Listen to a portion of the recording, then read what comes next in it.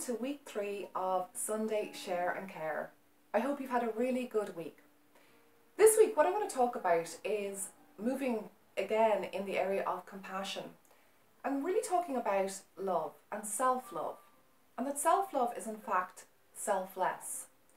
When we treat ourselves better, when we're kinder to ourselves, the wonderful effect is that this reaches out to others and we tend to be kinder, more patient and more compassionate to others also.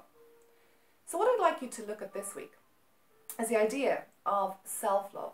And as Oscar Wilde said, to love oneself is the beginning of a lifelong love affair. The relationship that we have with ourselves is so important.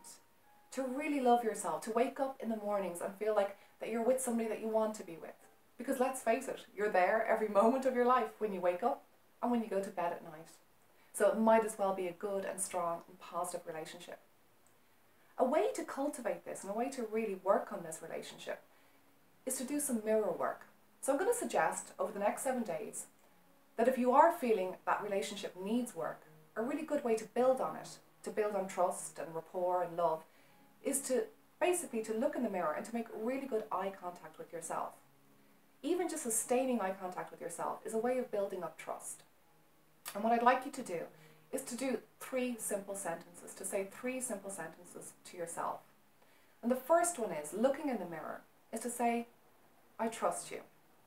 Just simply looking beyond everything, without judgment, without looking at whether your hair, your makeup or your clothes or whatever it is, but just to look into your own eyes and to say, I trust you.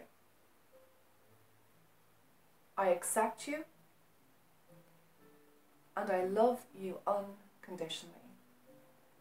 Now those 3 sentences, when you really are consistently saying them to yourself, it can be very, very powerful, and this shift can start to happen where you look at yourself with such a sense of love and contentment and inner peace. And who doesn't want that? So this Sunday, I really do hope you have a great day, a great week. The Positive Habit is continuing to receive wonderful reviews.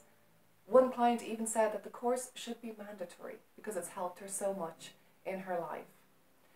So please do log on to thepositivehabit.com if you do need further help. And in the meantime, you can be getting yourself mentally fit for Christmas.